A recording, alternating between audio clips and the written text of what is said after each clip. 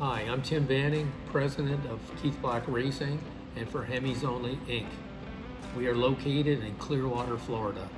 We specialize in Gen 2 Hemis and also do all alloy Mopar wedges. Growing up, I loved Mopars, I loved cars, I loved engines.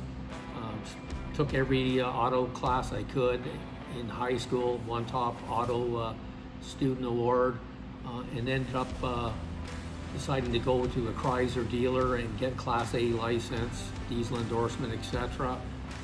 But my love was the racing and the engines, so I had my own race car.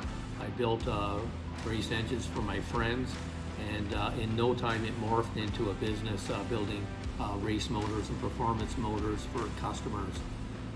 On the KP front, we purchased Keith Black because FHO required very high quality blocks for our in-house builds and to supply to our customers. And they were without doubt the best block on the planet as far as Mopars go with their top fuel roots. We took that block, ran it through our CAD designers, did a redesign, modernized it, and improved it in many ways. And the best block on the planet got better. FHO, on the other hand, we built a ton of street engines, performance street Hemis, bracket race engines, and a lot of nostalgia super stock motors. We are now getting into quite a few 1471 blower engines as well.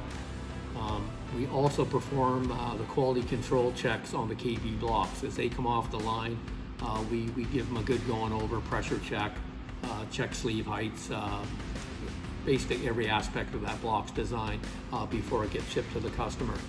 Our staff currently consists of CAD designers.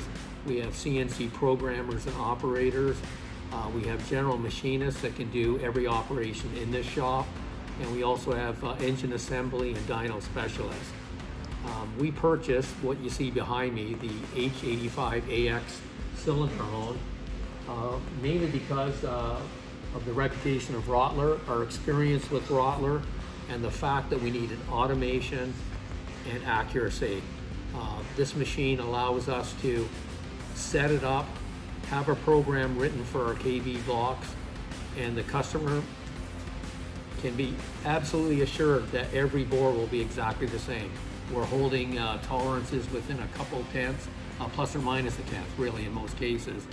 And there's very little overstroke in a race block, and this machine handles it no problem at all. We can't say that about previous hones we've had, and because of the hardness of the dart and sleeves we use, lesser machines just won't do the job.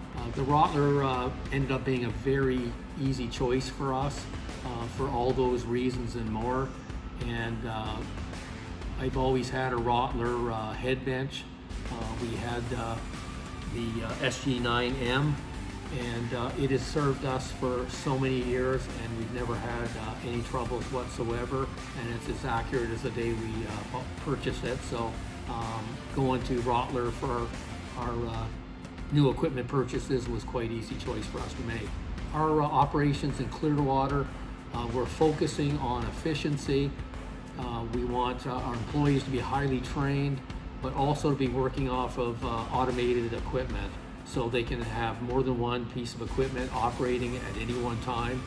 And they can also be doing cylinder heads over here, assembling heads, prepping blocks, etc. And then they just have to go to the Rottler hone when it's time to change over blocks, which is just so beneficial and more efficient.